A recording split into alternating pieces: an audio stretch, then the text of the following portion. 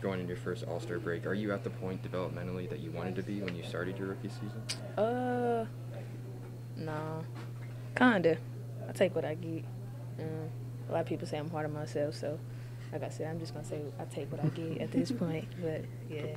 Pokey told me the other day that, even though you and Victoria are doing, really well, at least statistically feel good at, you guys might think that you guys suck. Is that something that... Yeah, for sure. We met Tori.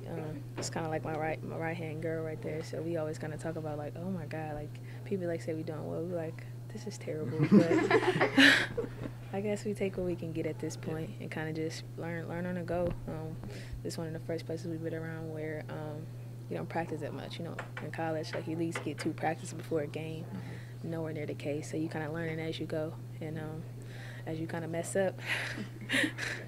Is it true Cappie's your favorite player, or was your favorite player? Oh, yeah, for sure. She's the GOAT. Yeah. What has it been like to learn under her this season? I think more of the mentality. These last couple of games she's been with us.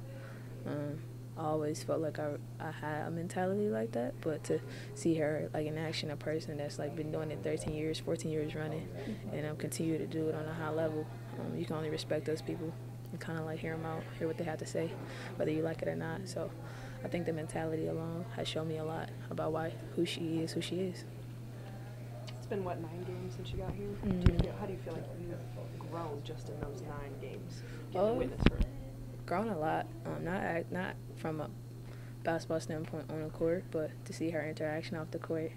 She's kind of crazy. I always tell her that. I always tell her you crazy, but I think she's helping us out, us young ones out a lot in regards to knowing how to win.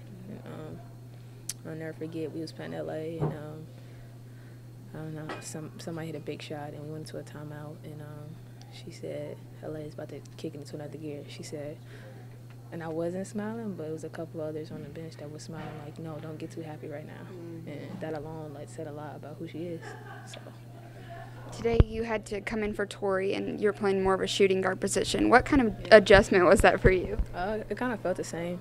I was just telling him, you kind of just take whatever position you're in and go with it and kind of do what the team needs. And at this point, the team needed a person that kind of try to play both sides of the floor.